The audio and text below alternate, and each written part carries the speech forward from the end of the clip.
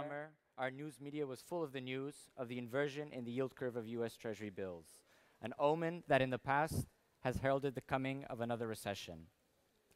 As a no-deal Brexit becomes increasingly likely, the US-China trade war worsens, and central bankers are running out of space in their monetary policy, we indeed have some to worry about.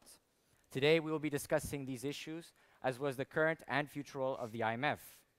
We are joined by the Chief Economist of the IMF, Professor Gita Gopinath. Next to her role as Chief Economist of the IMF, she is also the Zwaanstra Professor of International Studies and Economics at Harvard University. As always, we will have time in our interview for audience questions, so when the time arrives, please raise your hand and the mic will be brought to you. But for now, please help me in welcoming to our stage Professor Gita Gopinath.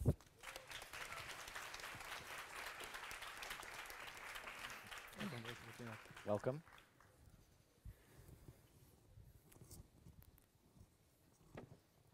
Dr. Gopinath, welcome to Room for Discussion. It is a pleasure for us having you here.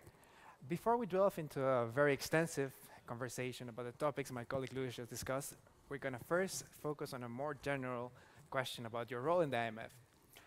What does the Chief Economist of the IMF do? Okay, so firstly, Luis and Fabian, thank you so much for inviting me. This is my first time in this country, and actually this is all I'm going to see before I get on a plane again.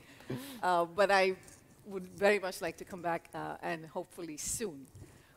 To your question of what does a chief economist do, so I have two titles formally. I'm both the economic counselor and I am the director of the research department, which means that on the second piece, we look at very important policy issues of the day. We think about them very deeply. It forms the basis for some of the advice we give to countries of our analysis of where the world economy is headed, how countries should prepare for it, what's necessary steps they should take at any particular juncture. And then the other piece of being an economic counselor, which dovetails very closely with being the director of research, is that we are thinking about, we think of countries that come to us for financial assistance and with programs, thinking about what the appropriate policy package can be. When we have countries that want specific advice on particular issues, providing advice on that front too. So I have engagements with management, with the executive board. So these are all multiple pieces of being a chief economist. Talking about research, one of the most important research papers that the IMF publishes is the World Economic Outlook. And in the last one, we saw that the topic of the trade war was one that was particularly given a lot of attention. What are the effects of the trade war to America and China domestically? So again, you're right. The research department puts out the World Economic Outlook, which is a document that we put out numbers for 4 times a year, and we're going to do the next one in October, so it's coming up soon. And as we've described the outlook for now, global growth is sluggish, it's subdued, downside risks are high, and though we are projecting a recovery in 2020, we see that as precarious. So when we think of downside risks, the trade tensions are number one on the list of issues that we are concerned about. These tensions started back in 2018. There was some sense in April of this year that maybe that would come down, but if anything, that escalated further. And we've seen multiple rounds of tariffs being imposed across countries between the US and China. So our estimate is that because of all the tariffs that have been announced between the US and China, so some of them have been implemented, some haven't, but if you take the whole host of them, that reduces the level of global GDP in 2020 by 0.8%. Relative to what it would have been in the absence of those tariffs. So these are significant effects on the global economy. Now, of course, China gets affected more than the US does, but we're seeing the consequences of the trade tensions. Why does China feel the trade war harsher than the US? For the simple reason that China depends a lot more on international trade for its growth. than the US does. It's a much more open economy. It's much more reliant on exports than the US does. So that would be one important factor for it. Second, if you're an open economy and you rely more on trade and you enter into a trade dispute with another country, then you can have much bigger confidence effects on your business sector, and that's also been playing out. Well, we also know that the trade war is not only having effects on the United States and China, but it's also having spillover effects on its trading partners. What are some of these effects that are spilling over from the trade war? Yeah, so when we look at our assessment of what the impact is of trade, there's a piece which is just the direct trade channel, which is the fact that countries are buying less from each other. But the bigger effect that we have is on business sentiment. And so what you see here, and this is the current conjuncture that we have right now, if you want to think of the global outlook, which is that if you look at global trade, it's the weakest it's been since 2012. If you look at manufacturing, which is very closely related to international trade, if you look at investment, which is very closely related to international trade, that's where you see weakness across the globe. And it is because of tremendous uncertainty about where all of these trade tensions are headed. But on the other hand, if you look at the services sector, that's holding up fairly well. So we're seeing this divergence, which tells us that the biggest concern on the global outlook is about policy uncertainty, especially on the trade front. You mentioned that there's a lot of uncertainty, especially among investors. We have seen that in the reports, mostly speaking, this uncertainty is shown in long-term assets. Our question to you would be, what does this uncertainty mean for short-term capital flows? So there are, so firstly, in terms of assets and asset valuations, right? I mean, it's a good point you make, which is, if you look at the stock market and look at stock prices, they're at record highs in many countries of the world, despite this environment where we think there's tremendous policy uncertainty, despite this environment where if you look at earnings forecasts, those things don't look very, very positive. The simple answer to that is very low interest rates, right? We're in an environment with very accommodative financial conditions all over the world, and that's been playing a role. So again, to your question of short-term capital flows, and especially to emerging markets, I mean, those would be countries that are buffeted by these kinds of flows. They're exactly, struggling with this trade-off, which is on one hand, because of low interest rates around the world, because of easy financial market conditions, capital is tempted to flow to these markets. But whenever you see any uncertainty build up, or whenever you see any trade tension build up, then that has the opposite effect. So you are seeing capital flowing to these markets, but in the absence of the trade uncertainty, I would expect even more would have gone in. Is this uncertainty also having an effect on global supply chains from the trade war? Are we seeing a diversion in trade as well? So we're certainly seeing a diversion in trade. So if you look at trade between the US and China, that has come down. So both US and China are buying less from each other. You don't see much of a change in the trade balance between the US and China, but you see both of them pulling back. But what you've seen is the diversion. So the US, instead of buying goods from China, is buying more from Mexico, is buying from Vietnam. That's where you have seen a trade diversion. So you're certainly seeing that. Now, often people ask the question is, are you actually seeing what looks like durable changes in global supply chains, which is of companies deciding to locate production now out of China and other parts of the world?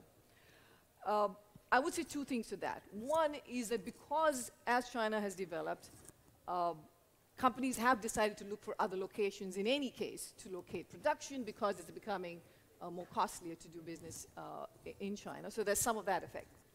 But it's hard to see at this point whether the current trade tensions are generating durable changes in where you locate production. So we don't have the data for it. Usually the data for that comes with a lag, and so we might have to wait a little bit for that. So you mentioned that countries like Mexico and Vietnam are exporting more to the United States. So there are some countries benefiting from this trade war. You certainly do have that. The trade diversion does that, indeed. Mm-hmm. And also, you also mentioned that the effects of this trade diversion, we are not so sure yet if it is durable. So if the trade war were to revert sort of to pre-2017, would we see a systemic risk developing in countries such as Vietnam and Mexico that have suddenly seen a boost to their exports? I mean, they will certainly see some volatility in some of their economic indicators because there would be a shift back. There could be. But again, like I said, because some of these drivers especially of the move to, say, Vietnam, is also driven by China and China's increases in wages and the cost of production. So some of that might still stay. Parallel to the trade war, we have seen that many scholars are worried about an escalation towards a currency war. We have seen that from the Chinese part, they have been depreciating the renminbi very aggressively into numbers that we had only seen at 2008. Can China win in a currency war in a dollar-denominated world? Okay, so there's actually 3 questions in there. And they're all very good and very deep. So firstly, when it comes to China and the renminbi, so the Chinese renminbi has moved to becoming a more flexible exchange rate, right? So what happens with its exchange rate movements reflects market pressures, and even the current depreciation that we saw, the most recent one, is a reflection of trade tensions. So then to the question of currency wars, I think, I mean, this has been a perennial concern since the birth of the international monetary system, which is people have the sense that tariffs and weaker currencies or stronger currencies have something very similar, right? Which is the fact that if I'm importing goods from another country and that country's currency depreciates, then it's as if that country has an export subsidy, or then they are able to sell to me much more cheaply, right? On the other hand, so how would I respond to that? I could respond to that by putting a tariff on them to countervail that particular currency movement. So there's a sense in which currencies and tariffs work very similarly. The truth is that in reality, they don't. Yeah. If you look at actually how exports and imports respond to tariffs versus how they respond to exchange rate movements, those two are quite different. And let me give you a simple example. If I think of the current episode, if you look at between the US and China, so the US and China, US imposed around 10% average tariffs on goods coming from China.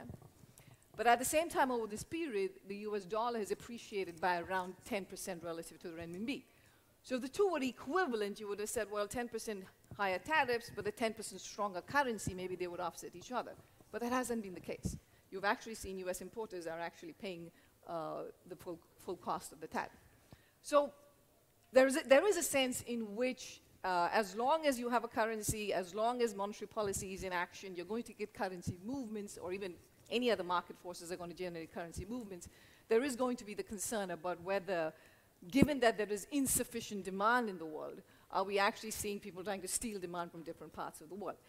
I mean, I would just say 2 things to it. One, the exchange rate moves around for many, many different reasons, not necessarily policy-driven.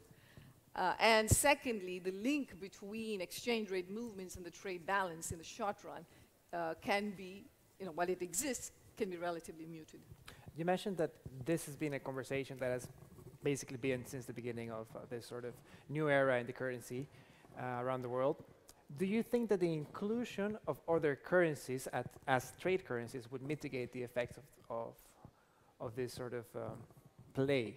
Yep. So it's what you said earlier, which is that we live in a world of what we call dollar dominance, which is that if you look at the amount the dollar gets used in international trade, it's way outsized relative to the US's role in international trade, which means that there's a whole lot of trade that takes place between, say, Canada and China, which is in dollars, and between countries that don't use the dollar as their own currency. Now the question is, what would happen if we move to something else? So the first thing we have to recognize is that historically, it has almost always been the case that there is one currency that dominates. So it was the British pound before the First World War. And now more recently it's the dollar. So there are forces that tend to make one currency more important than other currencies in the world. Such right? as? Which is strong network effects, which is, take the simple example, which is that most exporters are also importers, right? Which means that if everything I buy from the rest of the world is priced in dollars, that gives me a reason to also price in dollars because of these network effects, right? To align my costs and my revenues, I have a tendency to price in dollars. Similarly, you can see how the dollar is also one of the biggest international funding currencies, which is countries borrow externally in terms of dollars. That also reinforces the dollar's role in other spaces. With that said, I think we certainly can see an argument for a little more balance in the international monetary system, even if it's not an equal sharing. A little more balance where you have some other currencies. The question is, which are these other currencies? Right now, the candidates would be the euro. Yeah. There's the renminbi that gets brought up, but I think we're talking about way in the future for that renminbi. So then the question is the euro, right? Why not the euro? What we've seen, if anything, is that the euro's role actually went down post the global financial crisis. So the euro first came in 1999. Its share went up as a global currency, and then it went down. Now the euro, you do see the euro being used a lot, but that's because there is a lot of intra-euro area trade. The euro does trade with many other countries in the world. But to become a truly global currency, it has to be that, when Canada trades with, say, China, they start using the euro. That we are not seeing at this point, right? Now, why is that? I mean, how do we get the euro to become a more global currency? There are many factors, and I can go into this. But for me, the number one factor is, even now, there is a survey that run around the world, which surveys individuals and institutional investors, which asks the question that what is the probability of the breakup of the euro, right? And at this point, so during the peak of the global financial crisis, 2012, that probability was at 70%. Now it's at 10%. Now, if you're going to be a global currency, yeah, that's quite some change. there should be no state of the world where people question the existence of the euro, right? And so I think the point to make is that there has to be continued reform in the euro area. There has to be structural reform, union-wide reform in the form of capital union, banking union, a common fiscal capacity, national reforms, but reforms that basically improve the resilience of the euro area. So that the next time there's a crisis, and which there will be because that's how the world economy works, that there's never a question about whether the euro will be around. Well, speaking about the next crisis, over the summer we saw an inversion in the yield curve of US Treasury bonds. And we have already spoken about perhaps some of the causes for this, namely the US-China trade war, but some governors at the Federal Reserve have said that really the inversion is due to domestic issues in the US economy. What do you think would be the real cause behind the inversion in the US yield curve? Yes, so that people pay a lot of attention to it because it has a good reputation for signaling a recession, not immediately, but in a 36 months a period of time. So the question, and every time people think that maybe this time also that same thing would happen. Well, I do think that that does signal some concern because after all, what it tells you when you have an inversion of the yield curve is that term premiums are very low, which means that there is a tremendous appetite for safe assets, which usually associated when people are becoming more nervous about the future. But this time is a bit different, right? Why?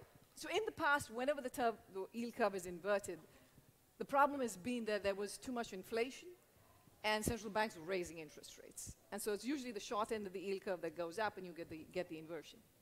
Now we're in a situation where inflation is, if anything, below target for most central banks, and interest rates are very low. So that's not the source of the inversion. The inversion is coming from what's happening at the long end.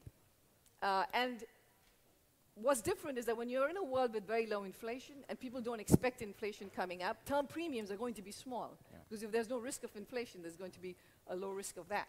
So that itself is keeping the term premium low. That's one. Interest rates are extremely low going forward.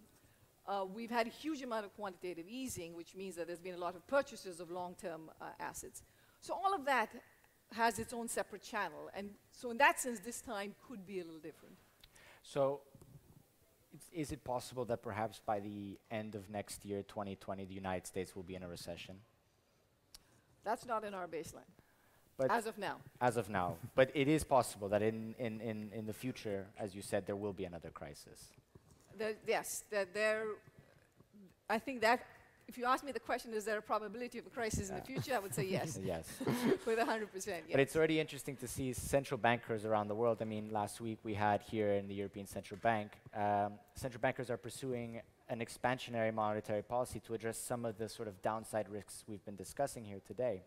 Do you think this expansionary monetary policy is helping to prolong sort of the boom in our economy that we're witnessing right now, or even, to say it differently, preventing the next crisis? I believe it is.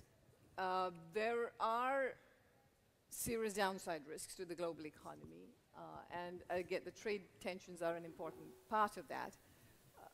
What accommodative monetary policy has done is to maintain accommodative financial conditions in the world, and which gives you a sense that these downside risks seem less likely at this point. But that said, and I think this is important to acknowledge, is that monetary policy cannot be the only game in town, which means that to be able to keep growth up in the global economy, it is important to have policy certainty. People should have a good sense of what the rules of engagement are, and in a very permanent way. So those things are really first order and quite important. And then there are some countries that we believe have the fiscal space, live in an environment where they're borrowing at negative interest rates, which gives you a good reason to undertake spending now, not in a stimulative demand necessarily kind of way, but just in terms of raising potential growth. It's very interesting what you mentioned, because in the World Outlook report, there were many arguments in favor of this expansion in the fiscal side, but one expansion that would be very aware of the consolidating needs of each country. Our question to you is, how do those policies actually look like? Because what are policies that at the one hand also help you consolidate, but also promote long-term growth? So again, I mean, to the question of fiscal policy, it's going to be country dependent, right? So there are some countries where we don't think fiscal consolidation is needed. Germany would be an example of that.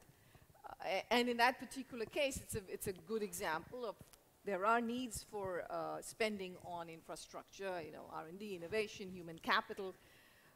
And again, when you're in an environment with very low interest rates, negative interest rates, from a pure cost-benefit analysis, so it can be completely non-Keynesian. I mean, you might not think that you have a negative output gap. But just from a cost-benefit analysis, there could be an argument to do it now as opposed to doing it in the future. Now, for countries where you have fiscal consolidation concerns, again, low interest rates environment certainly gives you some more space than in the past, when you would be having very high interest rates, and then it would be much harder to be fiscally accommodative. So the idea about fiscal consolidation would be kind of trading off what you do in the short term with what you're promising to do over the medium term to the long term. So the idea would be right now that your short-term policies are accommodative for growth, but your medium-term to long-term policies are more about towards consolidation.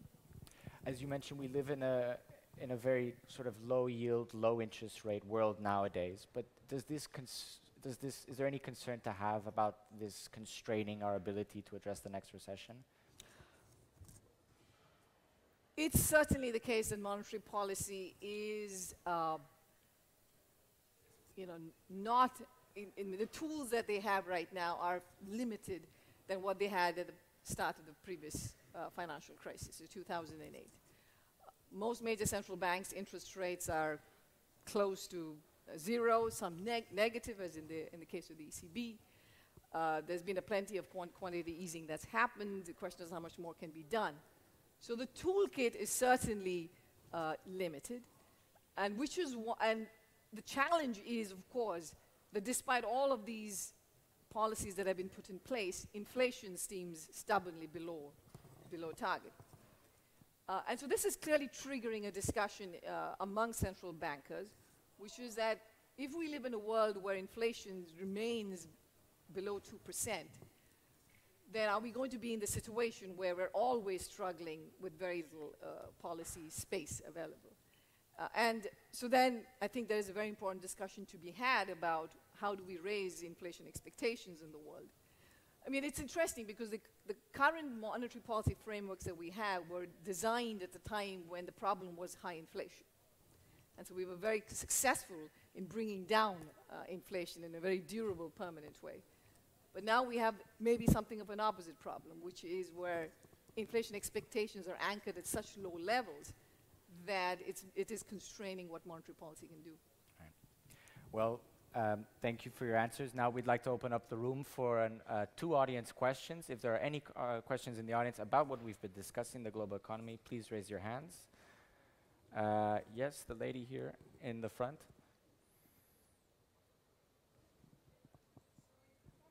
Sorry, could you wait for the microphone? Thank you.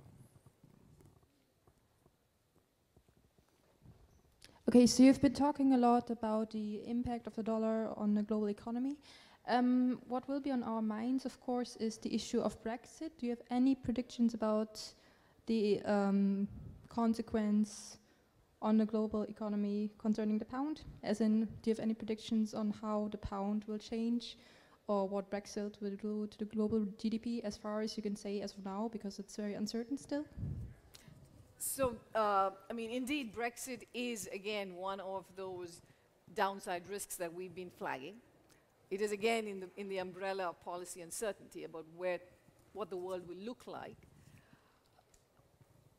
We don't know what the exact form or shape it will take. The details of what the impact is going to be, of course, depends upon the details of what the final agreement looks like. But we've run some estimates of an outcome of no-deal, what we call no-deal Brexit, where the UK basically lapses to WTO rules with respect to trade. So you no longer have a free trade area. In that situation, our estimate is that it would reduce UK's GDP in the long run by about 5%, so 5 to 6%. So it's quite significant. Now, the rest of the EU, it's a much smaller impact. You know, if you look at particular countries, Ireland, of course, is much more impacted than other countries are. The global impact as such may not be that big, but that said, one of the things you always worry about is when things go in unexpected ways, that usually can generate a change in financial market sentiment, and then that can have much stronger effects through the global economy. So that's where we are. With respect to the pound, you've already seen what's happened with the pound. In fact, there's one variable that reacts very quickly every time there's news of a no-deal Brexit, possibility of no-deal Brexit. You see the pound depreciating, which of course then has consequences for inflation in the UK, which is one of the countries in the world actually where inflation is above or slightly, definitely at target. So that's not an issue over there.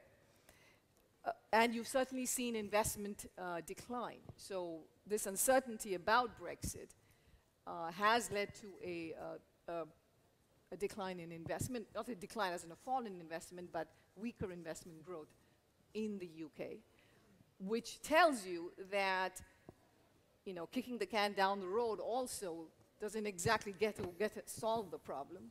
You really need a solution to it, you know, sooner than later. Thank you for that. Audience questions. Are there any more? Yes, the gentleman in the back. Could you Yes, please sir. raise your hand? Yeah. Press the button. Okay.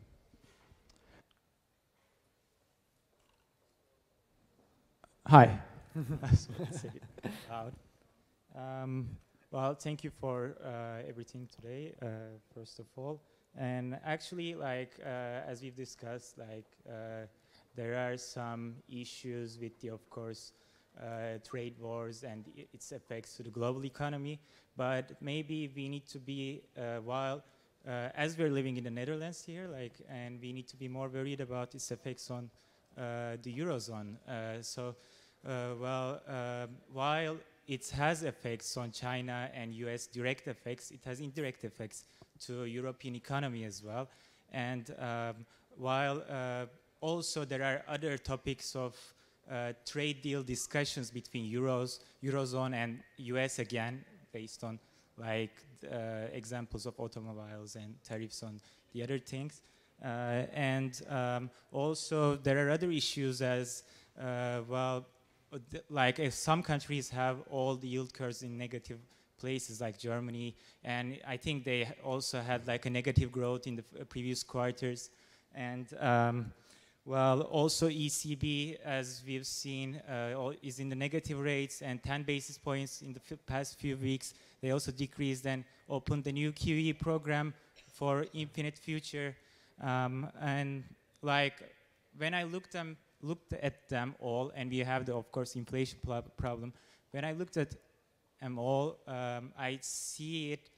I mean, I see that we have more problems than US to discuss with. So how do you see the outlook of Eurozone in the future, and the ECB's potential probably implications, as also IMF is going to a leadership change, and its leader is starting to be, I mean, he's going to be the president of the ECB. How do you see ECB's actions and the Eurozone outlook?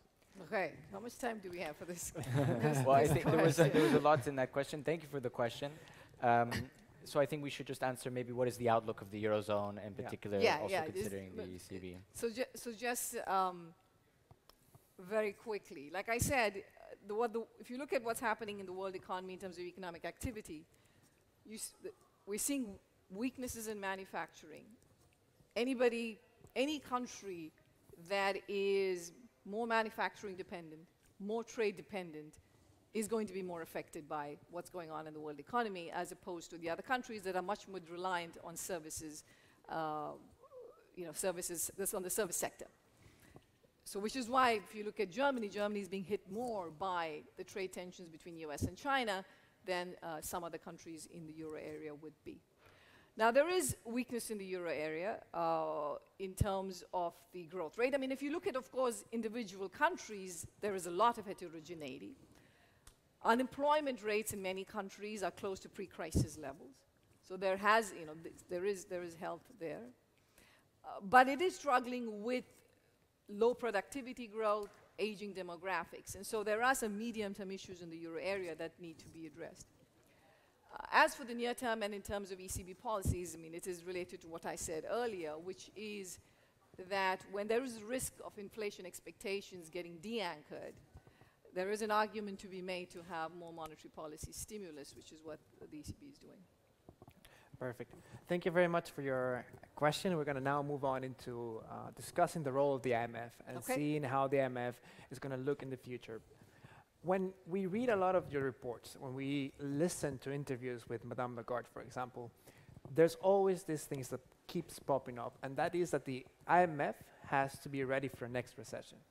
Yet, most of these discussions seem a bit vague. So what specifically should the IMF change in order to be ready for the next recession? I mean, I would put it more as the world needs to be prepared for the next recession. I mean, what the IMF does is three roles. Yeah. We do surveillance, which is we look at countries and see how they're doing. The second thing we do is financing, which is that when countries are in trouble, we are in some sense a lender of last resort. And the third we do is capacity development, which is helping countries build institutions that help their macroeconomy better. So better tax institutions, better how do you deal with corruption, how do you deal with terrorist financing? I mean, there are many issues, better monetary policy, fiscal policy, all of those aspects. And I think the idea of preparing for the future, which would be the case at pretty much any point in time, would be on all three fronts, which is to make sure that the IMF has all the resources it needs to be able to effectively finance needs of countries that are in recession. So should we aim at an increase in the budget of the IMF? Should that make the work of the IMF easier? Right, of course, this is to be decided by the member countries, and above my pay grade. But at this point, the IMF is adequately resourced. We can make about $1 trillion of loans. Right now, we have 36 programs with countries. But it is important that there is such an institution that is able to perform the lender of last resort role. And of course, I think our other big role is in paying very close attention to what's developing in the world economy and in terms of coming up with policy recommendations, so what countries should be doing, what they can plan to do going forward if and when there is a recession. Much of the criticism that the IMF usually receives comes from their structural adjustment programs. And most of those critiques go in the lines of some sort of neglectance to the social reality that is present in the countries which take the loans from the IMF.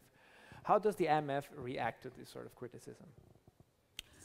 So I think it's important first to step back and recognize that, usually when the IMF goes in, it is a situation when a country is in crisis.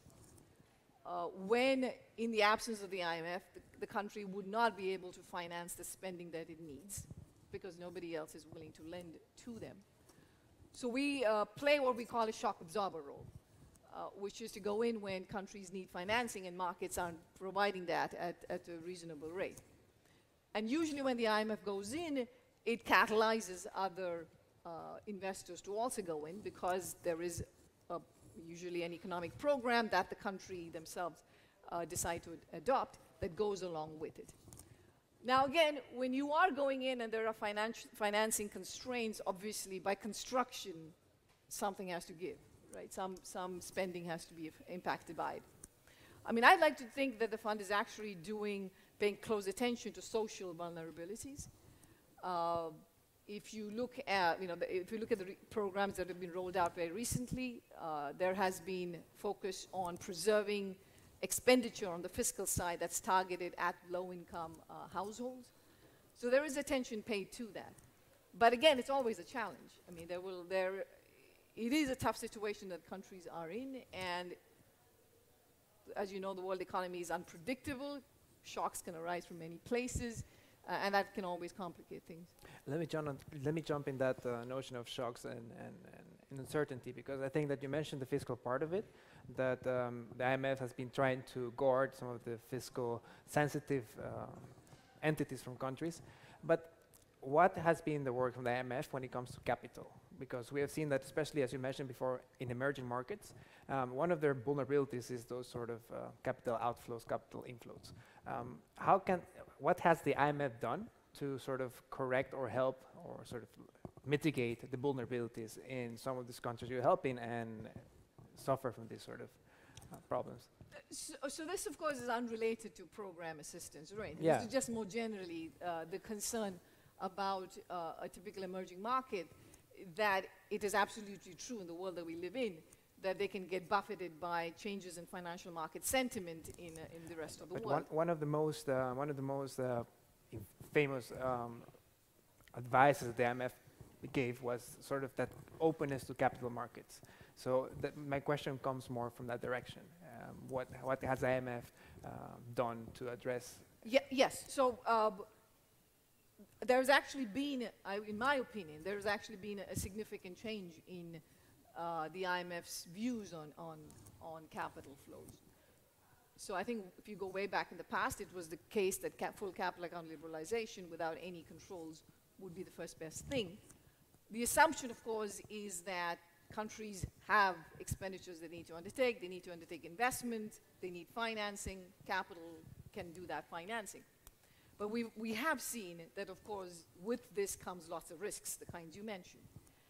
And there's been an acknowledgement of that, which is why, if you look at the current advice that you have, you can see one of the things that the IMF pushes for is just that countries encourage foreign direct investment, not necessarily portfolio short-term flows. So the nature of capital flows matter. There is an allowance for using capital flow measures in the case of market tantrums.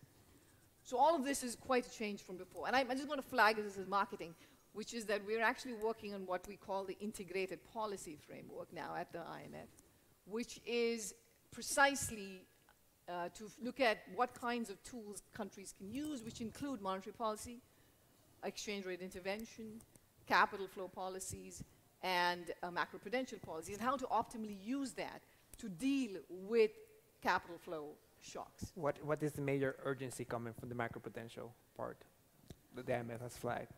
No, I think the point is a recognition that given the vulnerabilities that these countries face, that tools have to be in place that they can use. Now, it's not obvious that you should use it all the time. You should absolutely, that may not be the case. We have to still figure out when to use it. But to simply rule it out ex ante seems extreme.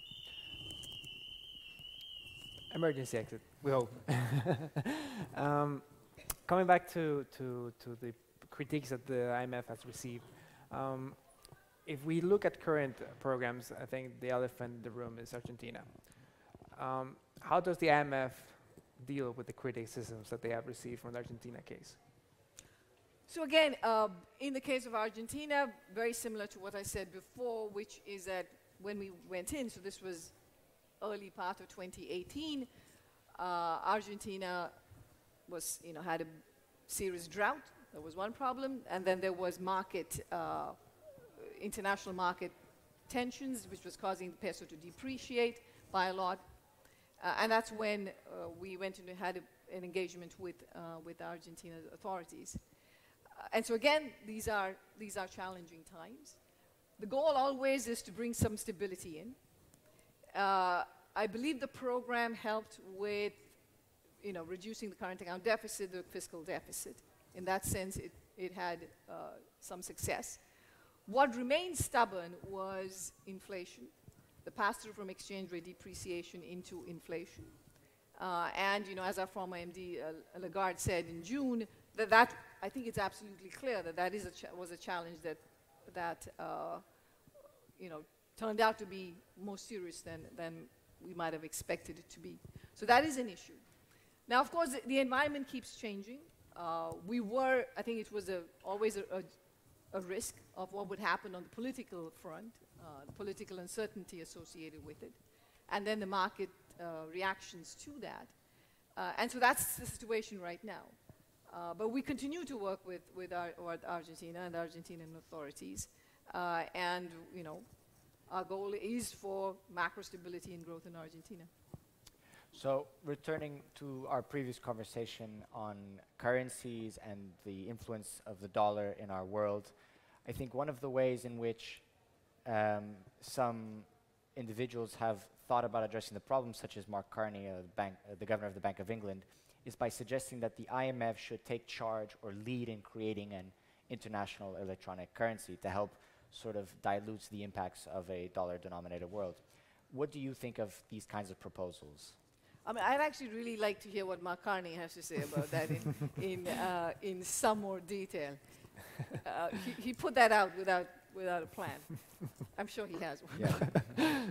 Yeah. So I think the issue that he brought up is genuine and it's sanguine, which is that we certainly are in a world where, because of dollar dominance, we have a phenomenon where financial sentiment in the U.S. transmits much more quickly. U.S. monetary policy transmits much more quickly to the rest of the world.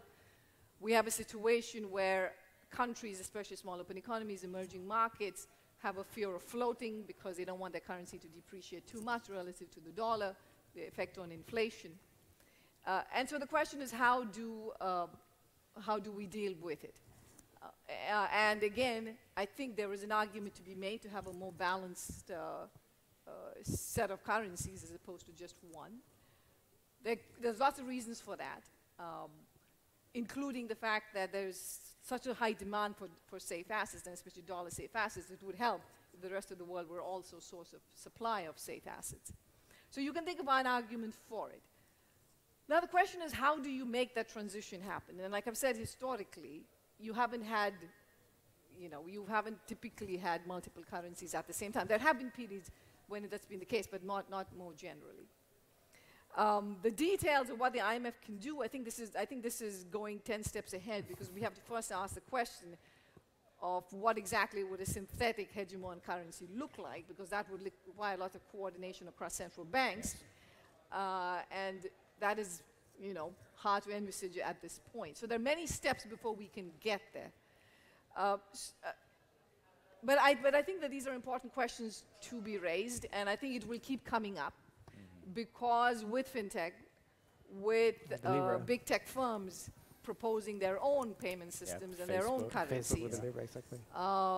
That is a real issue. right? Which is how should central banks be responding to digital currencies that are being put out by the private sector? So that will come up. And while cryptocurrencies have been around now for a little while, and we've had Bitcoin, I think the situation now is a bit different. What we're seeing out there is a bit different because, well, if I think of something like Bitcoin, what exactly is it satisfying? It's satisfying the demand of some speculators for some very high yield investment. So it's mostly speculative investors who are interested in a currency like that. But when you think of big tech stable coins, that's really about payments. It's about addressing a demand for using the currency for transaction purposes. And that's the fundamental piece of how a currency comes into birth. Yes. And that's why I think the potential for disruption is bigger, and the reason why central banks around the world are paying closer attention to the proposal. Yeah. Now I want to turn the conversation more to sort of the IMF's role in sort of our globe nowadays, especially the kind of geopolitical environment we're in, which is we see a lot of populist figures coming up and pushing for a more isolated, more divided globe. But the IMF has always been an institution pushing for increased international cooperation and multilateralism. How do you see the IMF's role in this light developing as we see more populist figures coming to power? So, I mean, I'll make a few points here, which is first to recognize that multilateralism, international cooperation, has delivered a lot of benefits to the world economy. Global trade has been good for growth in the world. It's been good for reducing poverty in some parts of the world. At the same time, of course, one recognizes that along with it has come concerns like inequality, some people benefiting a lot more than the others. And this is not surprising to economists. This is what we would expect. The expectation was that domestic policies would address these inequalities, and we didn't see enough of that happen. And that was the problem, giving rise to the current populist sentiment.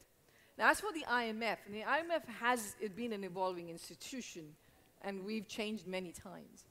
So if you think of the birth of the IMF, it was to maintain a fixed exchange rate system relative to the dollar and the dollar relative to the gold, right? Yes. We're not there anymore. No, we're now in a world with floating exchange rates. Yeah. And we still have a very important role. So I think as the world evolves, as the monetary system evolves, the IMF evolves along with it. But I think we have to continue to emphasize the need for global cooperation and multilateralism because there are big issues out there like climate, which cannot be addressed at the national level just by construction, and it has to be an international issue. There is questions of international taxation, cybersecurity.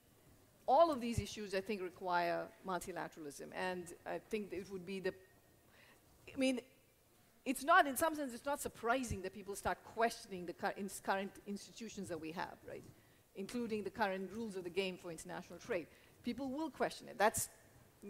Nothing stays static forever. But I think we need to realize that doesn't mean throwing out the whole system, but improving it. Yeah. We also see that sort of, as you've described, we see that the current international financial system is starting to change with the rise of new institutions such as the Asian Investment Infrastructural Bank, sort of these other institutions that provide loans to sovereign states. Going into the future, does the IMF see itself in competition with these parallel institutions or partnering up with these institutions? No, we certainly see them as complementing what the IMF does. I think the world needs a bigger safety net. Other institutions provide some of that role. There is a big need for infrastructure spending in the world. Other sources of financing help. So I think this is a cooperative game. Do you think that, given that there's now a larger market then for loans in that sense, can we fear a run to the bottom when it comes to the standards that are backed with these loans? When it comes to this sort of like other alternatives for the IMF when it comes to financing? So this then is up to the international community to make sure that is not the case. Usually when you start lending indiscriminately, it's even bad for the creditor because you might end up with high levels of default and other problems. And so there is an incentive for the country too to be more prudent about it.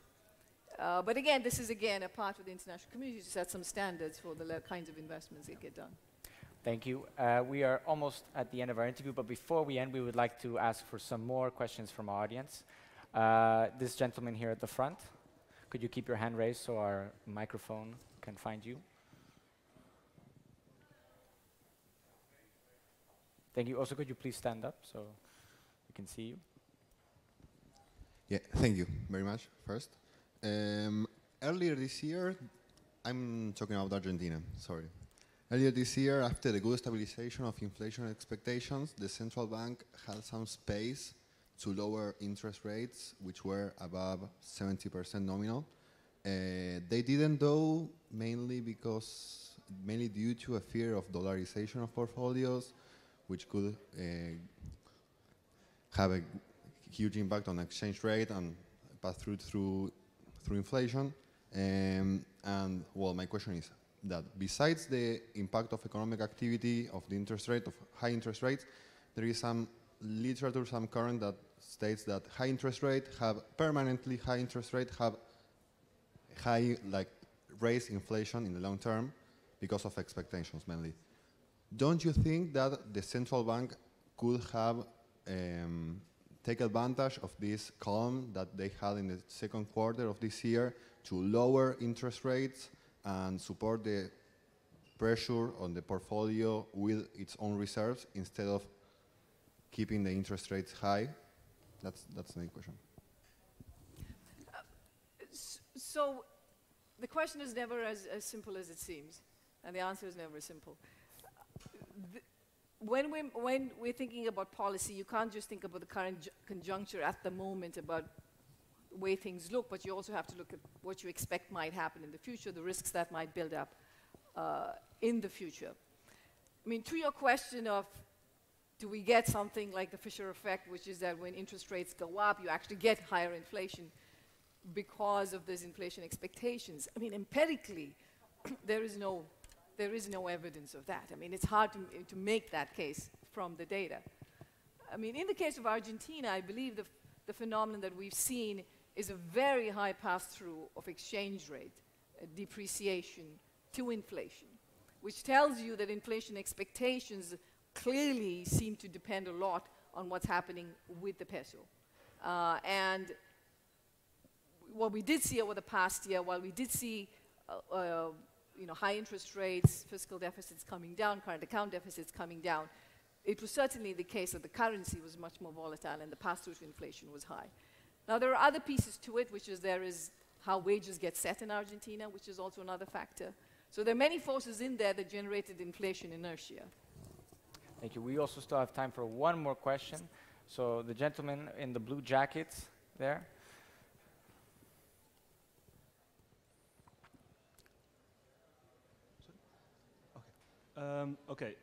So in the past, our currency was always set to the gold standard.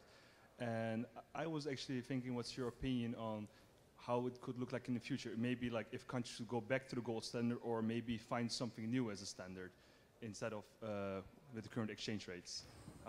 What's your outlook on it? If maybe in the future countries would go back to the gold standard maybe or something like it.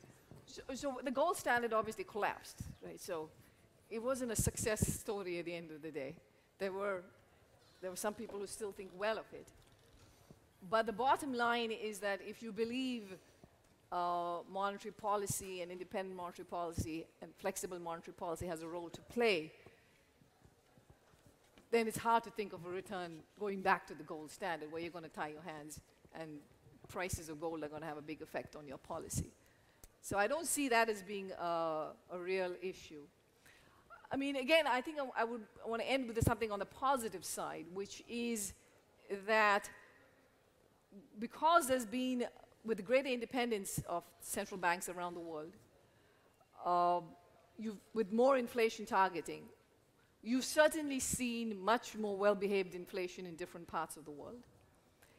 And even for emerging markets, previously, if you would have big appreciations and depreciations, this is with the exception of some countries, but for a lot of countries that previously, whenever their exchange rates moved around, the pass-through to inflation was very high. We've seen much less of that. So countries are now actually better able to deal with external shocks. And that's something that we should keep in mind before throwing any system out. I wanted to follow up on your answer there because you mentioned the independence of our monetary policy. But as we've seen in the recent year, certain central banks are coming under attacks from politicians, namely the United States, Mr. Trump attacking Powell at the Fed. Does this concern you that in the future we may see less independent central banks, or is this just something we shouldn't really worry about? It's very hard to speculate about the future, but I mean, the point we've always made is central bank independence. And by that, I mean operational independence, which is deciding what interest rate to set. That is very important for the health of any currency and for the health of the economy. Thank you very much for your question.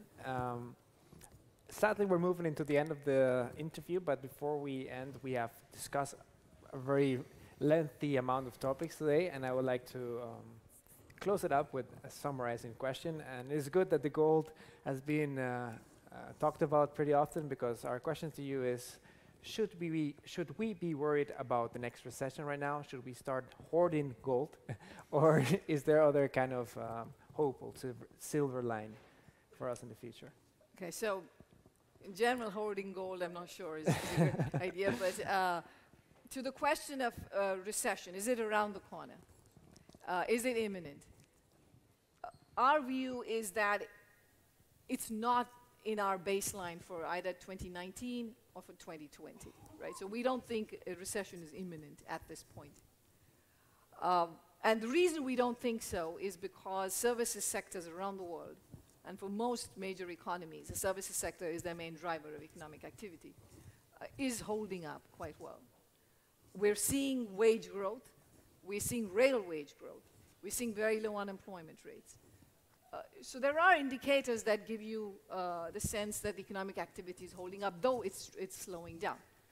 Now again, there are downside risks. We are, our most recent numbers at 2019 is 3.2%, and 2020 is 3.5% growth. And it's been downgraded, which means that there's not that much space to be able to deal with additional negative shocks. So any more trade tensions that build up with, say, the US and the EU, or a no-deal Brexit, any of those kinds of events can change the course of the global economy. Thank you. Unfortunately, that has to conclude our interview. But before we give a warm round of applause to our guests, we have two announcements to make. Firstly, Room for Discussion, as you may have seen, is recruiting, looking for new interviewers. So if you would like the opportunity to interview guests such as Professor Gopinath on our stage, please consider applying before the September 27th. Also, join us tomorrow for our session on EU-China. We will have our interviewers Alex and Ungan conducting an interview on Chinese investments in the European Union. But for now, please give a warm round of applause for our guest, Professor Gopinath. Thank you. Thank you.